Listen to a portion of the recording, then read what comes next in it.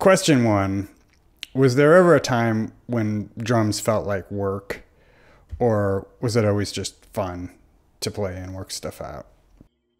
I mean, I feel like in a way right now, it kind of feels like work. Not in the sense where I'm not enjoying it, but just when you're doing it professionally and you're struggling financially because of that, it kind of hijacks the headspace of that a little bit, where you just start thinking like, okay, how can I make my next dollar through this gig or through this thing? And if you're making your money through art, they just kind of, you're thinking artistically, but in terms of like, I need to live, I need to make money. How do I do that? So it's not like it takes the fun out of the art, but I feel like it adds a layer to it. You know what I mean? It's a slippery slope. No, what did I want to say? Not slippery slope. It's a razor edge, because I just quit a day job. And so like I'm in this sort of post working for the man, pre-going broke honeymoon, which is like the best feeling. And then maybe I'll go broke and then that'll suck. But it's funny because how broke do I have to be before I'll be happy to have a job again? And from where I sit now, the answer is pretty broke. But the other problem we're with opposites right now, dude. I'm like been freelancing since I moved here 2 years ago. And now I'm just at that point where I'm like, I need a part-time job or something, because it's just not. That's the thing with freelancing. That's like, it's the beauty and the curse of it, because it's like when you're good and there's work, but then literally 2 months later you can go to nothing. And then you're just sitting there like, I have 2 gigs coming up in the next week and I have $30 in my bank account. And you're like, okay, shit, I need to figure this out. So that's kind of where I'm at. Yeah, I went through that in like 2015 and 2016. The first time I quit my job, I had this really punishing job at a university that I won't name. But I'd been there for a decade and it was just like a bunch of politics. And finally I was just like, I can't do this anymore. I don't care if I go broke. And then right away I just went broke. And it took about 2 years before I was happy to have a day job again. I was doing some like consulting to like help creators. And then one of my clients was like, would you like to come on full time? And I was like, yes, I would. So maybe my time span is 2 years. Maybe that's how long I need to be broke before I'm just like, give me a job. Well, it depends on the level of broke too. There's like I'm kind of struggling. I don't have much, but I'm getting by. And then there's like, I do not have money and I need it. Right. And that's when you, like, if you're at that point, you just got to bite the bullet and like do something else, or like really, I don't know, figure something out quick. But you can only live in that like stress state for so long until you're like, fuck it, dude, I'm gonna just bite the bullet, which is what I've been like. It's not like a pride thing. I know, like, I think there's an element of a pride thing where I know I'm not like above working some whatever job, but it's like when you enter the freelance, like just full-time musician, and it is working for a while, even if you're just like kind of slipping by a little bit, you do have that feeling of like, oh, I'm doing it. Like, this is cool. I can keep that going. And you kind of start lying to yourself. And then you have a couple months where you're like barely able to do it. And you're like, no, this is fine. And then eventually it's like, dude, just get a fucking job. Because my goal is like, get a job, get ahead, and then quit the job again. You know, it's not a full-time, it's just a temporary thing. Yeah. Hire Joel. He'll crush it for like 2 months. Yeah. Just get a savings, get ahead. I mean, that's how it is. It's like, and there's no reason that should be looked at as a bad thing. It's like most professional musicians at some point were doing the part-time job, part-time music thing until they could fully, like, everyone's struggling, man. It's hard. Like, there's no shame in it. And the unfortunate thing is that the things that lead to quote unquote breaking out of that cycle are non-linear, meaning it's not just hours you put in. It's like you can spend 5 years building a YouTube channel and just being broke. And then suddenly it's big enough that you can just send an email and make enough money to support yourself, which, knock on wood, I'm privileged to be in that position. And to the degree I can help any other creators crack the nut, which is really limited, but. Well, it's kind of like it's like the social media effect of it's like you can kind of equate it to like a gambling addiction. Because it's like you can view it as though like every time you upload, you're kind of like pulling the slot machine of the algorithm and being like, I fucking hope this is the one. Because I mean, it can be, it probably won't be, but everyone's kind of hoping for that like viral moment. And I feel like everyone's kind of has that, not everyone, but sometimes you have that in the ether when you're like uploading a video that you like think is cool. You're like, I don't know, maybe this will do well. And it's just like this like slot machine type of, it's some component to the social media addiction, I think. It is, yeah. And the other trouble about it is that what's most useful to like build a scaffold to a career isn't always what gives you the most dopamine. Oh, so, absolutely. Yeah. A lot of times with Instagram, I'm just like, I made this video, I think it's sick, like let me hit upload, or like here's something I think is super funny. And I wouldn't want to lose that aspect of it. And I think honestly maybe you're being a little bit too, you're underrating the utility of being on Instagram a little bit, just because like it can feel like it's just one off, like maybe something will hit virally and maybe it won't. But what people don't see is like behind the scenes, all these people in the industry starting to take notice, and then just one day something clicks, and then it's kind of like the ability to parlay that. But the other thing I think is like there's still this huge asymmetry between talent and reach. So like the social media algorithms or whatever it is are still not really good at sorting the best people. Like it makes you feel like there's nobody, there are no scouts anymore, right? Or if there are, perversely they're looking for people who already have a following. So that's why I say to everybody, it's just like whatever else you're doing, like blah blah, like what do I know, right? But it's just, it's what worked for me. Whatever else you're doing, like save some time to upload. Personally, I'm going to get on TikTok next week. Yeah. That's my wife told me TikTok was like growing quicker than Instagram, and I know YouTube feels a little bit stalled. It's just like super hard to get traction on YouTube anymore. So like, fuck it, I'm going to get on TikTok. I'll make some drum videos in a chicken costume or something. I don't give a shit. I should. I have a TikTok. I made one. I've uploaded a couple times, but I just like deleted it off my phone. I'm just like, everyone I feel like has that wall of like a certain social media app where they're like, they turn into an old man and they're like, I don't want to fucking get on this. But I know it's probably good or useful. Because that is the thing. It's like, as much as I sometimes can shit on social media, it's objectively useful. Like almost every opportunity I've ever had. I mean, it's how I ever met you or anything. You know what I mean? Yeah. So it's a weird dichotomy of like, this is an addiction that can like really take a toll on people's lives, but it also can progress them in their life. It's strange. I hate the fighting of that reality. I don't really know how to navigate it sometimes. I guess so. And I kind of view it like alcohol.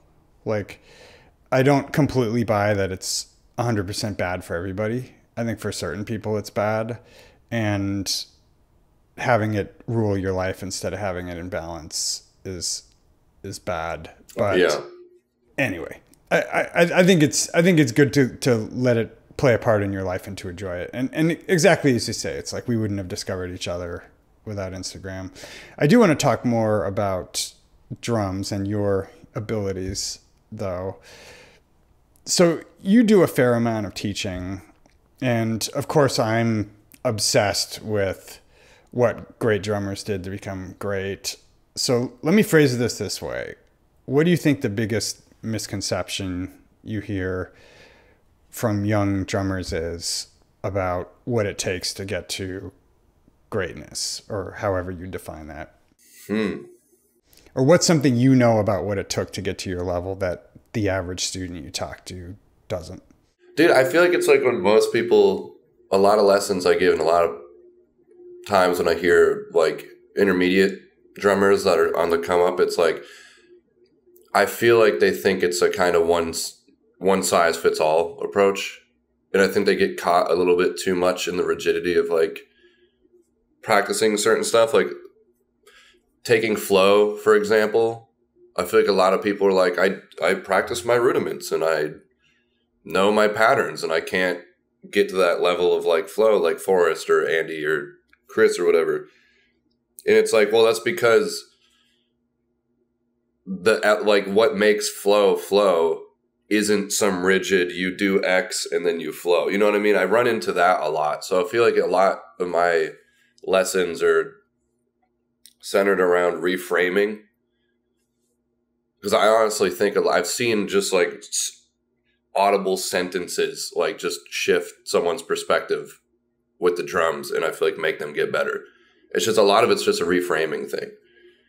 So it's like no one that's really flowing, like when Ronald Bruner's just ripping, he's not thinking like paradiddle diddle, right, left. You know what I mean? So it's like I feel like bringing language to drums and using a lot of analogies and reframing to get people to realize that, like, although there are the moments where you have to be rigid and like shed certain stuff, there's a lot more creative approaches and improvisational approaches to kind of get to another level. I always tell people, like, if you're working on a new concept, move that concept into improv as quickly as you can. Because like I view improv as like that's the location you want your ideas to arrive within. Why do you think there's so little emphasis on practicing improv and frameworks for practicing improv in sort of traditional drum instruction? Because I think it's hard to teach, and there's an element to it that isn't like there is an element of just kind of mystery, and you can't grasp it and you can't make it tangible. And I feel like when a lot of people, if they're not really good teachers or something, they're just kind of looking for the like, I need to provide an answer here and I need to sell my course or whatever. And so I'm just going to be rigid with it. But that's like the beauty of, and the wonder of improv and communication and all that is like, you can only conceptualize it so much until there is a moment of like every time, like students that are like kind of struggling to like grasp that, I'm like, think about every time you talk, you're improvising. And there's like a level of mystery to that. Like the fact that every time we speak and we say a sentence, we start it not knowing what we're going to say. And then we arrive at the end of the sentence logically. Like that is a level of like, how the fuck do we do that? Like, I can't articulate how every human does that. There is a level of like kind of flow and mystery to it. And I feel like to really truly teach that stuff, you have to honor that quality of it. And what taxonomy do you draw, if any, between states of mind when you're practicing where you're somewhat self-critical, like you're trying to lock up with a click or make this lick cleaner, and those where you want to throw out the self-critical voice entirely and just let yourself speak musically? So I feel like there's a merging of the two that I like to go for. And that's what I think, kind of tying back to what you asked before, is crucial when you're working on new stuff. It's like, I call it just like conceptual improv, or kind of like boundary improv, where it's like let's say when I was really diving into quintuplets and septuplets, it was like most of that was improv. Like I would just spend literally like 80% of the time I was playing drums, I was within one of those two subdivisions. But I might go in there with like a mildly rigid idea of like, okay, I'm going to shed in like quintuplets today, but like I want to work on like more right hand freedom over it. So I might come up with a couple like different ostinatos in that, or just different accent points within the fives, and then I'll just sit there and try to get free under it. So I'm still trying to improvise within it, but I have like something in mind that's like reaching me further to this goal, but it's still improv based.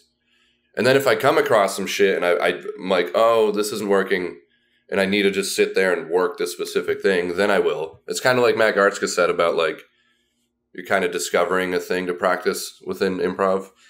But I think going in with a little boundary like that will help.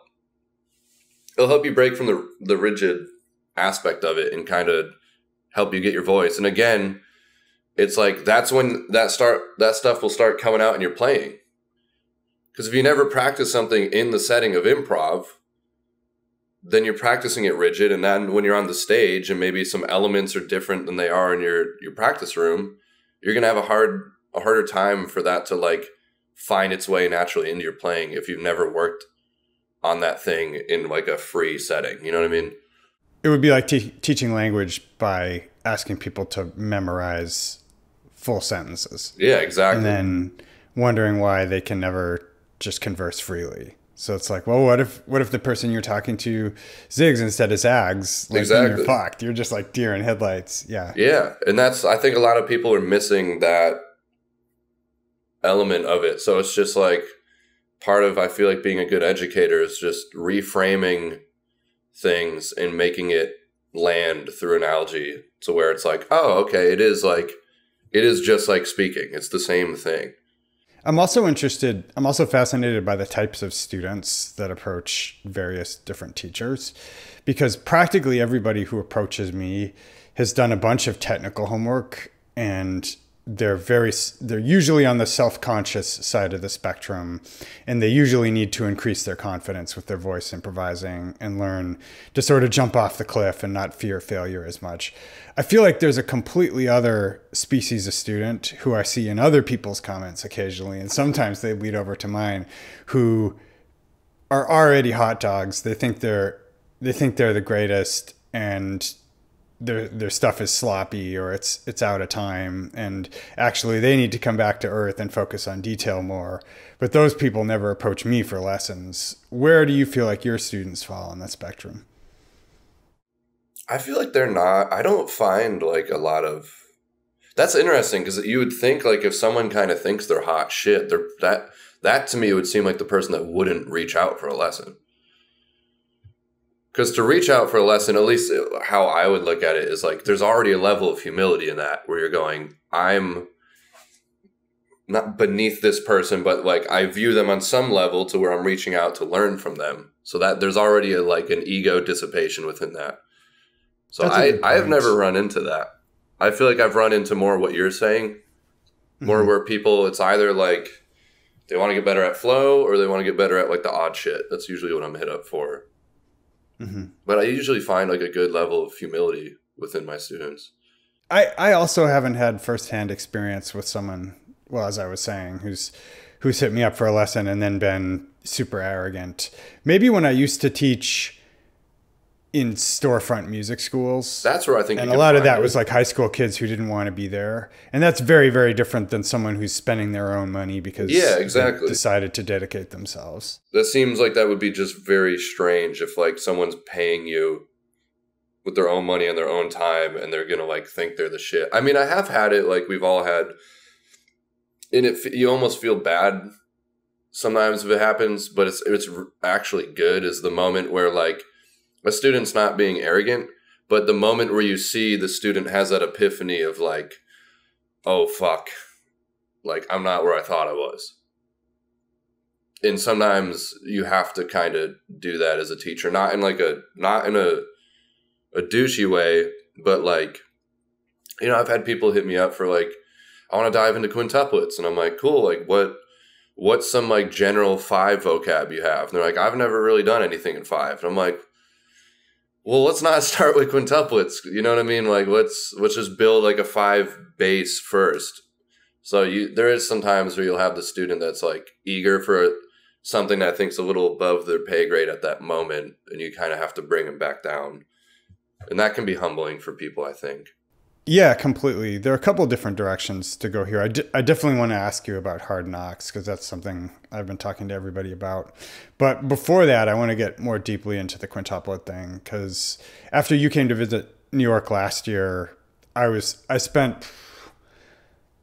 think I'm still kind of doing it. Like the practice routine that I use now is still kind of an offshoot of that, where you were switching from 30 seconds to septuplets.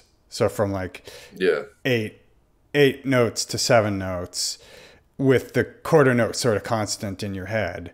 And my way of getting into that was instead to visualize a bar of 4/4 and a bar of 7/8, so that instead of thinking at the septuplet level, I was thinking slightly more big beat. Mm-hmm. But this leads me to ask, like, say somebody wants to practice these 5 or 7 subdivisions and they've never done it before. What's your first suggestion for like the easiest way to get into it?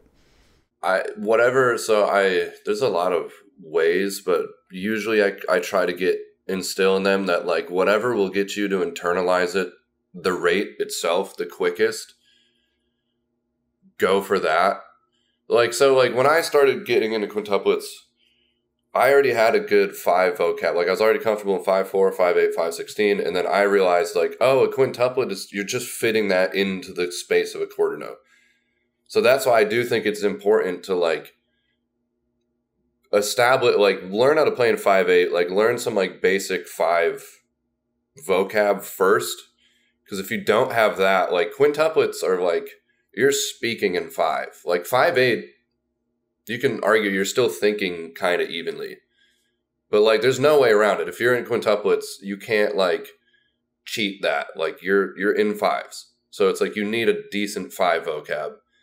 And then I just teach some ideas that will get you to like internalize the rate as quick as you can. Like anything else, like triplets, like 16th notes. Because you can't ever really fully be comfortable in it if you have to kind of rely on like certain crutches with it. Like I have to play this certain pattern and land it here. And it's like, then you're not really internalizing the rate. You're more so like memorizing certain patterns that align with it. You know what I mean? So you kind of have to like ensure you're really feeling that, the rate of the quintuplet, or else I feel like it's kind of going to not fully work. Interesting. Okay, well, cool. That means I'm not completely off base with my approach. Like, I think one thing that's helped me is hearing like higher subdivisions in relation to the big beat. So there's this thing ages ago. I did this video with Chris Paproda where we were talking about like, can you snap 5 half notes and then sing in groups of 5 quarter notes over that, and then 5/8 notes, and then 5/16, and then triplets, groups of 5 over triplets, and see how those cycle. And I feel like when I do start going directly for quintuplets in say 4, it's a different entry point, but I feel like my brain will already have that territory, so that my ears will be like, oh, this is familiar. I recognize this. I recognize these hills. Yeah. And thinking rhythmically, like with septuplets, I tend to think of it in the 4 and the ticka ticka ticka ticka ticka ticka ticka ticka ticka ticka, like those 2 point, or the 3 ticka ticka ticka ticka ticka ticka ticka. But I usually try to think of it in some like I can just think of it straight, but it is a bit easier if you have some like rhythmic anchor in your head, even if you're not accentuating it. Like even if I'm totally phrasing weird within it, like that's kind of still going on in my head just to keep me grounded in it easier. And same with like quintuplets, like the 2/3 or the 3/2 way. Because you need something to kind of hold on to, especially when people are first getting into it, just to make it easier on the brain, and just to make it so you don't have to count. You know what I mean? Like, Yeah. if I'm thinking teka teka to cheka teka to teka, like I don't have to count 1 2 3 4 5 1 2 3 4 5 1. You know. So I think too, people overcomplicate odd shit a lot when it doesn't need to be that complex. Right. Yeah. I mean, maybe it's less so now, just because there's so much like VJI or Tigran, all the prog rock, 30 years of fusion. So it's there's a little bit less of a mystique. Yeah. Yeah. But still, I think people like, I don't know, they kind of think it's this beast that's like too hard to tackle. And I think there are ways with just chunking or cutting, how you count, like there's modified ways of going about it that make it much easier to grasp. Mm-hmm. When you realize 1916 is just 4/4 with 3/16 after it, that makes it a lot more easy to grasp than just someone saying, play a 19 and you just count to 19. Like that's like an unbelievably not helpful way like going about, you know what I mean? Yeah. You have to find, especially the higher numbers, you have to find something to like grasp it easier, or it's just not going to work. Yeah, I like this concept of chunks too, because it's like the brain can only think of so many discrete things at once. Exactly. Like, there's a speed limit to that, but if you can make one discrete unit contain nested within it other things, that's sort of the hack. That's how people play Paganini or do parkour. As far as I can tell. Well, it also opens up phrasing too, because it starts getting you different rhythmic ideas. Like the 3/4 way of septuplets, I think is so much more challenging than the 4/3 way. And then so that will start like just making your playing within that group more unique as well, and make you start hearing different hits to go for. And so thinking even in the chunking thing serves like a cool rhythmic purpose to get you outside of the box. Like I remember with the quintuplets, I was always on the 2/3 way. That's usually how people start, the ticka ticka to checka ticka to tick. But then I was like, I don't do the 3/2 way a lot, the ticka ticka check, and now that's my favorite way. Like that's how you can get the Dilla sound. You can get way more interesting phrasing, and it's just by chunking it differently. So I think there's a really good musical application to chunking as well, in terms of like getting comfortable in the odd stuff. Totally.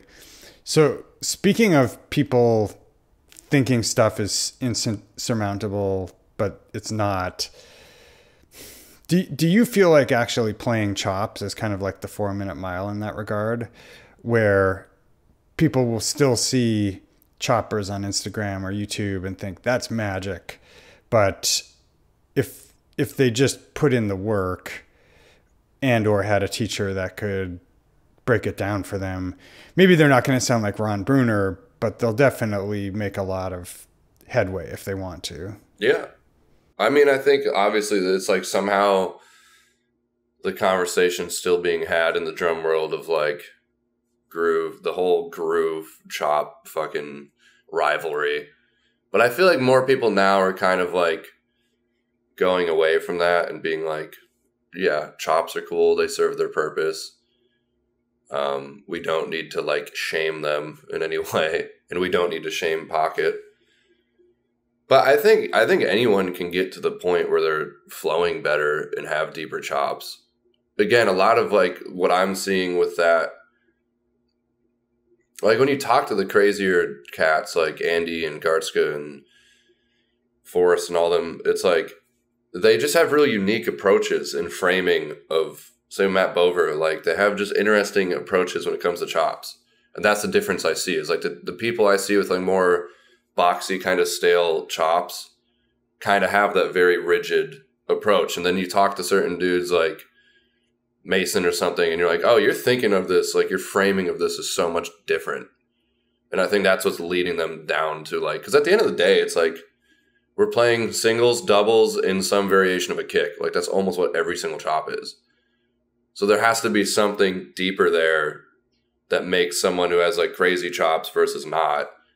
I think it's just all like a framing thing. there's an interesting concept there too of like orthodoxy versus innovate with something. And my own personal story with it was like, what, 2012, 2013, I suddenly became aware of this phrase I'm not allowed to say because I got a cease and desist, but we'll just call it, say, Berkeley chops. Like, as opposed to, I don't know, jazz or Ringo or anything else. It's this different style. And I wanted to feel like I was focused.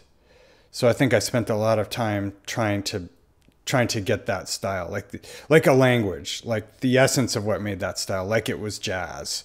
And now I feel like I know enough of the basics that even if it's slower, I can kind of play a break like a church drummer would. Like, yeah, it might not be as clean, it might not be as quick, but I don't see very many of that videos of that playing and think I don't understand what's going on. It's usually either I can play this or I can play a version of this that's slower. And so what that's allowed me to do is to free up a lot of bandwidth to just innovate. Like if I'm in the practice room and I spend 3 weeks just working on something that's not chops, I no longer have this feeling like, oh God, I'm not practicing chops every day. Yeah. It's kind of, I feel that. I mean, and I feel like a lot of chops too is like just developing, you're like trying to deepen your muscle memory. I mean, I guess all drumming, right? But like, you're just trying to figure out, you have your pocket of like, I know how to do this, and you're just trying to expand like what your body's comfortable doing. Because I feel like, again, when you're really in that flow state, when it comes to chops, I view chop, it's like I'm guiding the chop. I'm not like thinking of what it is. And that's another reframing where I feel like that's a huge thing. It's like a sentence. It's like, I know what I'm wanting to say. I'm guiding, but I'm not thinking of every word prior to it happening. Because if you did, you cannot flow. It's not, I don't even think it's like it makes it hard to flow. It's like, you just can't. I think that it just wouldn't be functional. Yeah. So and the more you know, like you were saying, it's like, you know enough now where it's like, okay, I'm having an idea. Like I hear some drummer do something. It's like, okay, I kind of get the gist of that rhythmically. I can fill out the space. I can go for it. I can guide it there. And then it's just physically being able to do it on a level that's tight. Totally. But yeah, you get to a point where you're like, there's rarely a chop I see now where I'm like, what the fuck is that? I might not be able to play it, but the 95% chops, I'm like, I get what they're doing generally. And every now and then I'll watch some Andy video where I'm like, what the fuck is this dude doing? Like some crazy sweep thing where I'm like, I don't even understand. Yeah, I would say Andy and Mike Mitchell and a couple others still appear magic to me on a regular basis. But I don't want to sound disrespectful because I can figure out what somebody's doing does not diminish the talent or the musicality. So for instance, Brian Blade, right? It's like, that's part of the beauty of his playing is like, there's nothing super mysterious about it. It's just like the feeling and the vibe. So no disrespect to anyone when I say this, but sort of same, i.e. like besides a couple players, like most people I'll see now, I'm sort of like, yeah, I kind of get what they're doing. Yeah. And that's I don't think that's a disrespect thing at all. It's like, it's just you can understand it. It's like you said, there's tons of stuff. Like I'm thinking of skateboarding right now. It's like, okay, I can hard flip, but there's a lot of skaters that will do a hard flip. That I'm like, I can't hard flip like that though. Or I can't do it down a 15 stair. You know what I mean? So it's like, you can understand how the mechanics of something works and still maybe not be able to do it or not be able to do it in their way. And yeah, I don't think that's disrespectful. I think that's just what comes with growing your knowledge and your skill on the kit. There's kind of no way around it. Yeah. Interesting point about the skating.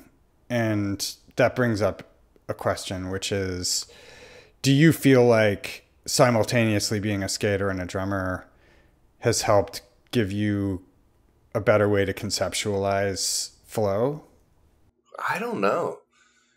Because I feel like there are some parallels to drumming in skating. And I think that's always kind of why I liked it too, and why I never liked team sports.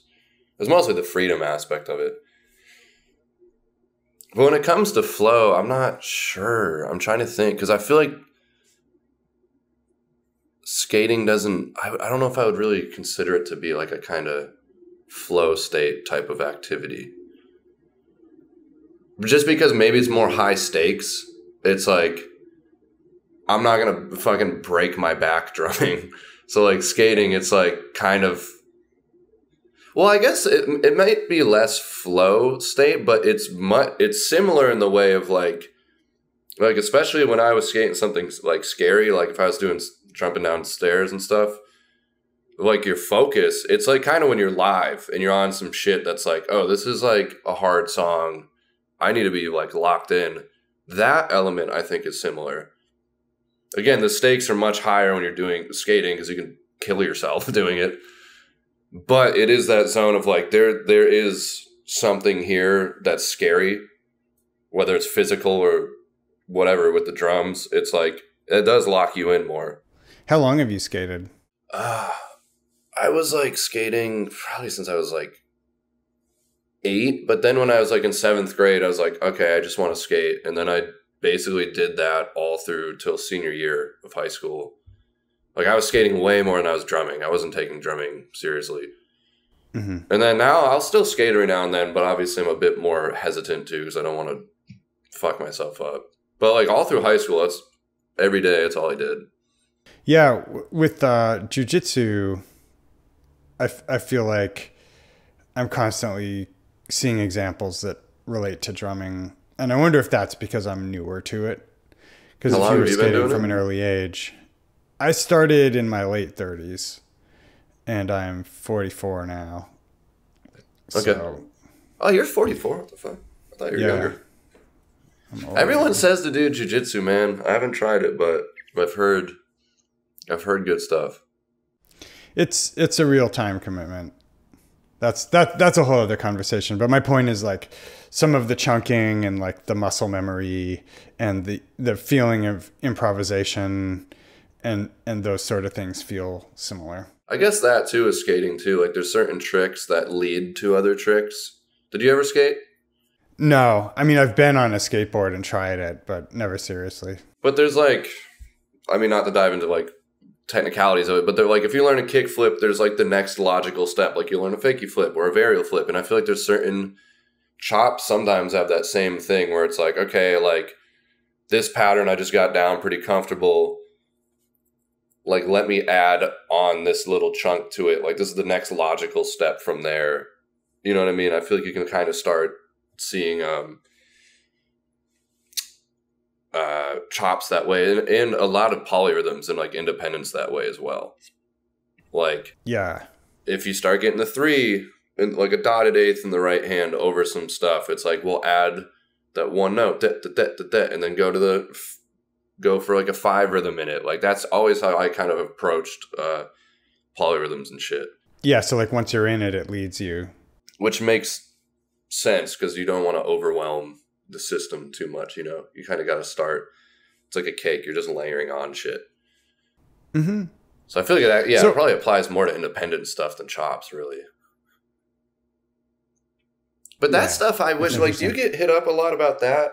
Like, I just got hit up about that the other day, but I feel like I don't get hit up about independent stuff enough. And I wish I'd got more, like, students with that. Like, do you teach that stuff a lot? I do, but as an adjunct. I think most people who hit me up are either interested in jazz or flow. And I sort of see independence as an idea generator and a way to just strengthen your conversational ability, just like improving your pronunciation or something.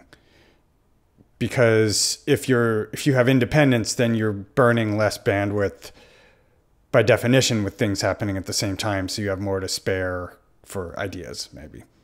That's a cool way to look at it. I never thought about it that way. That's true, though.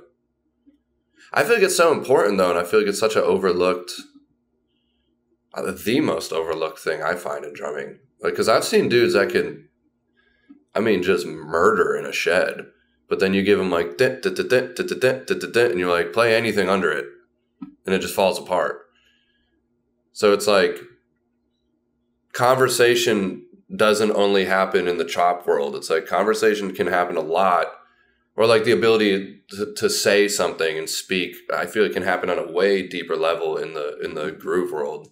I don't know, man. I feel like there's such a deeper level, deeper world with the independence that I feel like not enough people. I don't know. Maybe if people just aren't interested in it, or maybe they just don't. It slips their mind. I don't know. But it does seem like chops and flow is like, that's the thing everyone's searching for. I guess, yeah.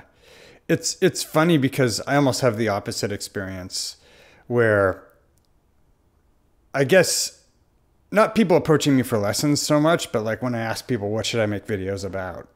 Or people just approaching me with random questions. A lot of it's about independence. And my feeling about that has always been like, okay, so that you can do what? Like, what is this independence helping? But maybe I need to be more open-minded to it as just an idea generator in and of itself. I mean, if you're playing jazz, it's obvious that you need independence. If you're playing Afro-Cuban music, it's obvious that you need independence. Yeah. If you're playing like Ringo Starr beats, do you really need independence for that? I don't know. Yeah. Well, I was going to say, I think that touched a good point that I think about a lot is the whole like, I'm sure you have a lot of thoughts on this realm of like, why do I need quintuplets? When am I ever going to play it? Why do I need independence? And I think sometimes people look too much at the specific and don't extract out. So it would be like going to the gym and being like, why do I need to do like a lat pull down? When am I ever going to grab something and pull it down? It's like, well, it's so you're building strength, and you know what I mean? It's like we see working out and we extract out to see like, I'm doing this motion to build X muscle or whatever. But it's like, yeah, I'm never going to be doing this probably like functionally. So sometimes it's like, I don't know, there's like certain like polyrhythm stuff or like independent stuff I've shed where I'm like, yeah, I'll probably never need to do this fucking exact thing on a gig, but the skill I gain from that has translated immensely into the stuff I am playing on the gig. So I think sometimes that can be a good way for people to be less in that like, why do I need this shit? I'm never going to use it. It's like, no, you're never going to use the specific motion, but you will use the idea that motion exists within. Yeah, I also think about it in terms of just time being limited. Like, we don't have 12 hours a day to practice. So for me personally, I feel like there are two kind of big idea generators. Number one is something I want to be able to do. So I guess the gym analogy would be like, I want to have sick traps or something. Like I need a more muscular neck. I need a bigger chest. So then you work backward from that. So it's like, all right, what are the best exercises? But the other is just pure whim. Like this, I saw this thing and it seems really interesting to me. Or I sat down and just started exploring and this thing came out and I just like the way it sounds and feels. But as I said, I think for me, there's a perfectly good justification for a lot of independence for my students just within the broader goal of I want to flow better. So I guess I'm agreeing with you, albeit from sort of a different path. Yeah. It's like, that's always what I say too. It's like with quintuplets, especially with the quintuplet, septuplet shit or any independent, it's like anything you learn, it's like you're just adding more things you can say and more things you can say freely. That's really it. Like sometimes it's not, it's so easy to like conceptualize and get super deep with everything, but sometimes it's nice to just sit back and be like, it's pretty simple. It's like, I fuck with quintuplets because it allows me to say more things. That's it. Like it can just be that. I guess the failure mode is somebody spending a lot of time on something that's not immediately useful to them, and not because they have a passion for it, but just because they feel like they're supposed to do it. And I will say, throwing in everything I just said, that being said, I have been at times where like I'll ask people at the beginning of the lesson, like, what are your goals? Like, if you want to just play some music with your buddies, play a couple gigs, do some bar things, I'm like, don't shed quintuplets. Like, if that's what your goal is, there's nothing wrong with that, and I'll help you get to your goal. But I do agree with what you're saying too. There is a time where it is like, well, what are your goals? And if shedding left foot claves in 7 has nothing to do with your fucking goal, well then yeah. There is also a time and place to be like, I don't need to work on this thing. And that's, especially as you get older, like you said, and your time is limited. I mean, that's a useful thing too. Like, I've had that realization with left foot clave stuff. I'm like, I'm just never going to be good at it. And I've just accepted that, and that's fine. I'm just never going to put the time into it. Exactly, yeah. It's like, this would require 7 years, and yes. I'm just not willing to do that right now. Exactly. And there might be useful skill that would find its way into my playing, like I was saying before, but the amount of time I'd have to put into it to be like decent at it is just like, oh, I could just get better at the things I'm trying to get better. You know what I mean? So all that being said, yeah, there is also, like you said, a line where some people think they need to work on it, and it's like, maybe not now, maybe down the line, but it's all goal-oriented. You know, like, what's your goal as a drummer? But I do think there are people that have the, like, I just want to be free and be the best drummer I can be and all that, and then they still have that, like, oh, but why do I need 7s? And you're like, okay, well, I don't know. It can sometimes just feel weird, like there's like a weird stigma around it sometimes. When I just feel like it's like, it's just another way to say anything. My camera stopped at exactly the moment I was asking the question. Totally spontaneously, we're not re-recording this at all. What would you say your goals are at this moment? Like, straight musically? We're not talking about kind of like life tangibly? I guess musically as it relates to career goals. Because obviously right now I'm like just trying to figure out how to make it out here financially. But I don't know, it's kind of like I'm trying, kind of shifting a bit more too into really wanting to get into more production and songwriting and selling beats and working with singers. And so I feel like a lot of my musical goals are also shifting into like more on the piano side and production side. Because I've been finding some more interest in that. And then as a drummer, I feel like I still always kind of care about, like, I want to be good, duh. But like, I'm kind of just, when I moved to Austin 2 years ago, I just started gigging so much and I fell out of practicing and like deep diving a lot. And I'm trying to get more back into getting behind the kit and practicing and working on stuff. So I've just been getting back to that, and I'm just trying to get more free. Like, there was some like chop concepts that I was like, I'm weak here, and I've kind of been ignoring it, and let me not ignore it anymore. Because like, I want to, you know, just like left hand lead stuff, just stuff I'm not great with, that I'm like, I don't really have an excuse to, I can just put some time into this and kind of not be lazy with it. So still, I'm always like, I feel like I'll forever be in the zone of like wanting to push myself and be better, because I'm just naturally kind of self-deprecating in an artistic way that like pushes me. Totally. But to answer your question more, just a lot getting better, obviously, at drums, making a sustainable living, but really a lot on the musical side. Like, I have my solo music, I have a new EP I tracked for. Like, I'm trying to be more outputty with art, if that makes sense. Totally. Yeah, I think that's a great approach. Apropos of which, where would you send people who want to look you up and learn more about you? Just Instagram on Joel Turcotte, or Spotify. My solo music's just under my name, Joel Turcotte, on Spotify. And I'm sitting on a decent amount of music, so I have a new EP I'm hoping will be able to be out the end of the year or like early next year. And then I have a whole second album written that I'm going to track next year. Awesome. Are these with bands? This my solo stuff. I write all the music.